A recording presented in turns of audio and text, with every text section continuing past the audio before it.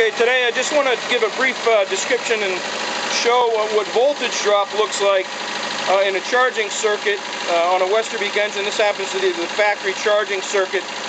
The output from the alternator runs directly over to the starter post and picks up the larger wire and goes back to the battery switch. But what we have here is a scenario where the alternator is in voltage limiting mode. It's in absorption according to the alternator, and it's seeing right about 14.4 roughly volts. This is a very fast meter, so it's capturing those changes at the voltage regulator, is trying to maintain the voltage. It's only pumping out about 10 amps of charge current.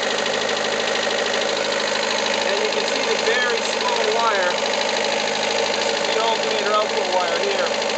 It's about a 12 gauge wire. And up here on this meter, we've got the voltage at the batteries, which is horrible. This is over a volt, or roughly 1 volt of voltage drop between the back of the alternator and the batteries. And this battery will never get to 14.4 volts because the alternator is already there. It's limiting itself in voltage right now.